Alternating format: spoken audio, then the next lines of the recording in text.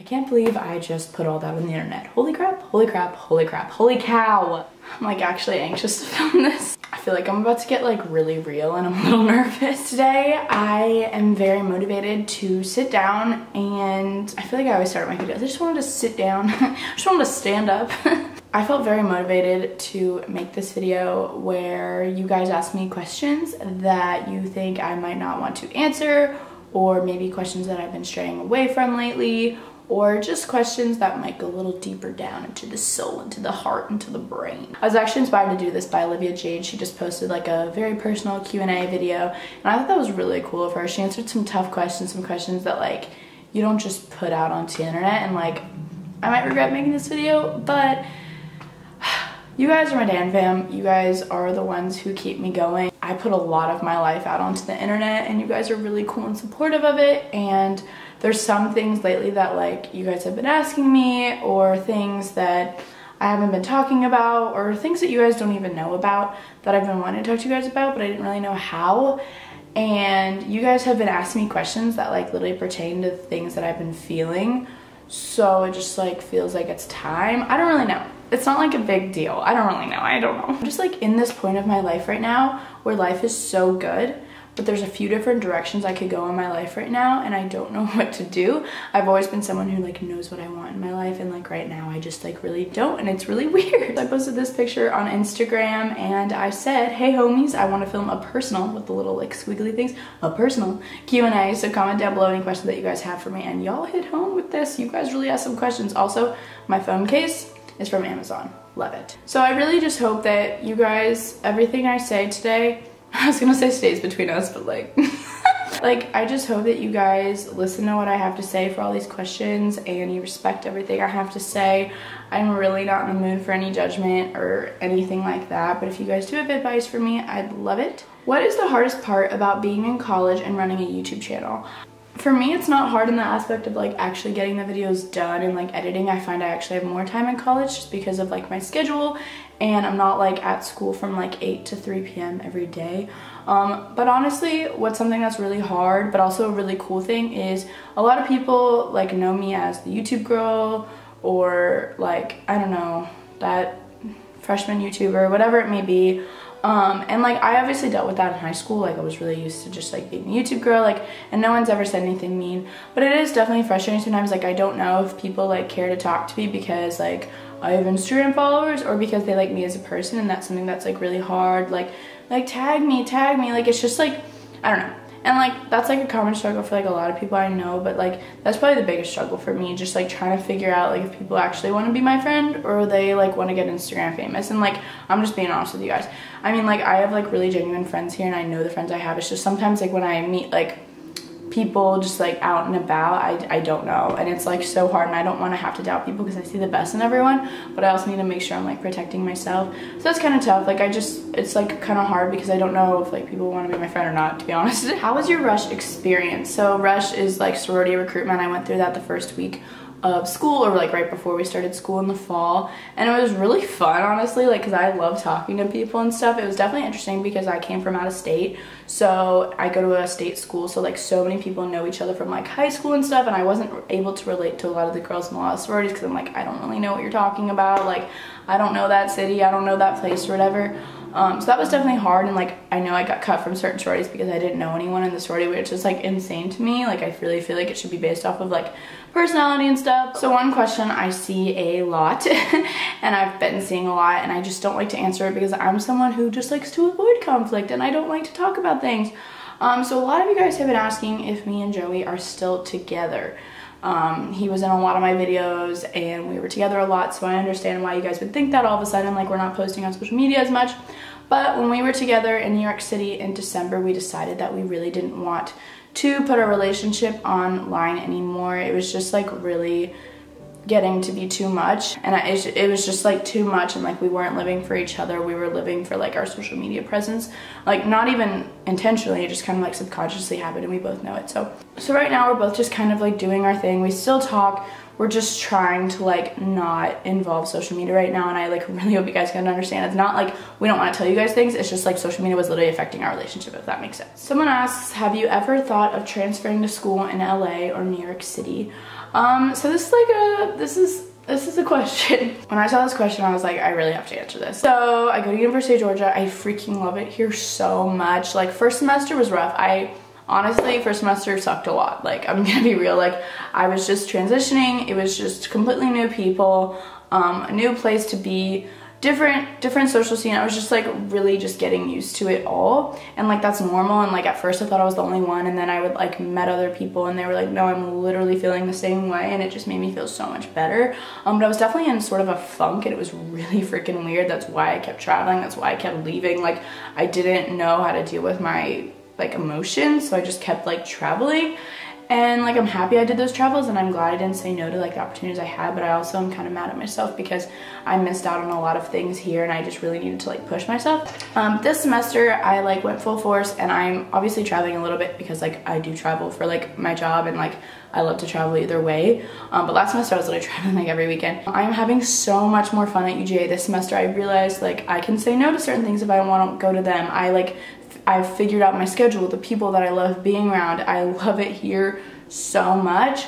My only issue is the academics. I came to UGA because I was like, oh my gosh, like it's like the perfect school, like I really want to go here. But coming to UGA, I was just thinking about sorority and football games, and I wasn't thinking about the actual thing I'm here for, school. First of all, I can't believe I got in. Like, I'm not gonna like tell you guys my statistics, but it's just like kind of insane. Like, I feel like so many of my friends or people I know like didn't get in, and like they had higher scores than me or whatever it may be. But I was also really involved in high school, and like I feel like maybe they actually looked at me as a person in my application. I don't really know. That's what I like to think. I came into college with not really any credits, so I'm taking a lot of I'm taking all core curriculum classes. I've had like 1 or 2 classes that like I semi-enjoy, but it's just really hard for me to enjoy the academic part of UGA because I thought I came to college to like study things I love. And you know, maybe that's me sounding snobby and like impatient, but the way it works here is usually like the end of your sophomore, you apply to the school you want to get into. I'm intended to apply for Grady, which is the School of Journalism, and I want to study advertising, but like I can't even take those classes until my junior year if I get in by my junior year. Like, that is really frustrating for me because I am a very passion-oriented person. So that's something I'm struggling with right now. My senior year, I considered applying to some schools in New York, not really LA, like I love California and stuff, but like I'm definitely more of an East Coast girl. But anyways, I looked at applying to schools that are more like fashion business related in New York, but I didn't because I didn't want to miss out on like the full college experience, like the SEC, you know, whatever. And I'm so happy I'm here, but I'm having this inner conflict right now where it's like, I'm not super motivated to do well in academics, and that's not good. Like, I need to be in a space where I'm motivated to like actually do well, because the reason I'm in college is to like get a degree and like get a job after that. And like if I'm doing like mediocre, not even mediocre in college right now, like that's an issue. I'm getting pretty much B's and C's right now in college, and I know that's normal, but like just barely, if that makes sense. Like, and I'm just being honest with you guys, like this is just how I've been feeling lately, and it's just so yes, there's times where I'm like, I wonder if I like academically if I should be somewhere else, but it's so hard because I love it here so much in the sense of like the town and the friends I've made and my sorority, like, so it's really hard, and I'm trying to like find that balance. So yeah, that's how I'm feeling right now. If you guys have any opinions, definitely let me know down below, or have any advice. I honestly would take it if you want to DM me or Tumblr message me, whatever. But yeah, that was just like, what I just said is like really personal, and I've honestly only talked to my parents and a few of my friends about this. So, whoa, what's the best advice you've ever received, and from who? I don't really remember from who. I feel like it's been just like so many different people I've talked to, but I'm kind of like I've just been talking about in this video. I'm a very goal-oriented, future-oriented person. I'm always thinking about what's next, what I'm going to be doing this time next year, and so many people have just told me like, Danielle, you need to like really chill and not worry about that. Like, yes, to a point you need to like plan ahead, but sometimes I'm like literally just so focused on like what's next, making Pinterest boards for my life in the future, and I'm not making like memories right now. So I think the biggest thing is just like living in the now, and like yes, worrying to an extent, but also just like have fun and like understand that everything will happen for a reason. Everything will work out the way it's supposed to, and just kind of ride the wave. How do you manage staying positive when everything seems to be going down? And what are your personal thoughts on religion and how you stay in your faith? I don't know why I'm crying right now. I'm just getting a little emotional because like I really feel for people who sometimes have trouble staying positive about things. I've always just been like such a happy person. It's just been like it's been an interesting year, just like with so many things just changing in my life. To stay positive when things are just different and not the way you were used to them.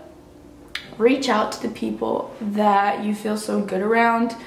Talk to them. Like, I'm such a proponent of like reaching out to people. Like, it hurts my heart so much when people like don't tell others how they're feeling, and I understand like you don't want to burden people with your problems, but if I don't like tell people how I'm feeling, like I think I'd go crazy and like actually not be okay.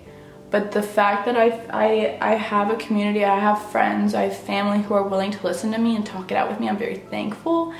And I just think it's so important to reach out to people and talk to them how you're feeling. It kind of like lets it out, and they just make you feel comfortable because those are people who have positive vibes and make you feel good. Another thing is do things that you know make you happy. So this year when everything was just changing and I was just really confused with life, I joined a local dance studio here in Athens, and it's been the best thing ever because when I was younger and I was really happy and loving life, I was hip hop dancing. So joining this dance team and doing hip hop again has kind of just brought this like new happiness in me. Well, I guess an old happiness, but kind of like brings back like, okay, like life is so good. Like I have passions, like everything is okay. And the second part is, and what are your personal thoughts on religion and how you stay in your faith?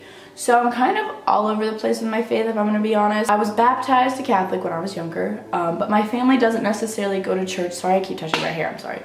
My family doesn't like go to church or mass every Sunday by any means. We're just super busy, and I know that's not a good excuse. For 4 consecutive years in a row, I went to a Christian girls sleepaway camp in Asheville, North Carolina called Camp Hollymont. I really, really loved it, and I think that's when I really accepted God into my heart as my own. Like, I wasn't like influenced by anyone. Like, it was truly like I was literally in a chapel one night. Like, they took us into a chapel late at night, and like they just played devotional music, and I just like really felt his presence. I have all kinds of beliefs, to be honest. I personally believe that there is a higher power and that I'm being taken care of, and I love reading devotional books. I go to this like freshman worship thing on Monday nights a lot here at UGA. I don't know, just whenever, I don't really know. I'm just kind of all over the place, but I do really appreciate it. I am so emotionally drained after that, holy crap. So again, I really hope this video answered a lot of your questions. Feel free to comment down below if you have any advice for me or understand how I'm feeling. Like, I just don't want to think I'm crazy. I don't think I'm crazy. I've talked to enough people about this that I'm like, okay, I'm okay. This was a really hard video to film. Not hard, like I was really excited to film it, but it was also just really like this whole time I've just been sitting here like, oh my god, like I'm actually saying this right now. Because it's just really hard to speak your thoughts sometimes because you don't know how people are going to receive it and if people are going to judge it. I don't really care about if people judge me or not, to be honest. Like, I've been on social media for like 10 years, literally, so I'm not like really affected by hate comments. Like, I'm really not. But yeah, that's how I'm feeling right now. I'll update you guys in the future on what I'm gonna do with my life. I'm kind of all over the place because I love where I am right now. I love who I am, but there's obviously things I want to change, and I have to figure out what's best for me in the long run, and I literally don't know what's good for me. I feel like no matter what I do, I'll be in a positive situation. It's just like, what do I want to do? I love you guys so much. Obviously, if I was gonna film this video, follow me on Instagram if you want to be involved in the next Q&A. And I'll see you guys next time for my next video. I can't believe I filmed this. Bye guys. Everything's gonna be okay.